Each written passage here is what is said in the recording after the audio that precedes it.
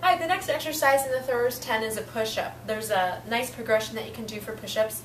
Most people aren't ready to do the normal traditional military push-up you see done on the ground. I'm going to have Carrie demonstrate a wall push-up. This is the beginning progression.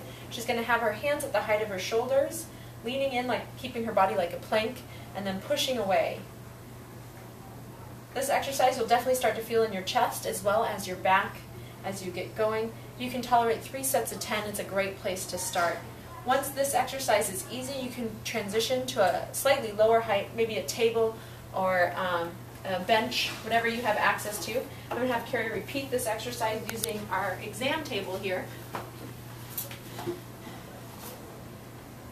Again, keeping her elbows tucked in towards her body and not out towards the side, keeps her shoulder nice and safe. Again, repeating 3 sets of 10, and once you progress past that, you can do the more traditional push-up on the floor. Thank you.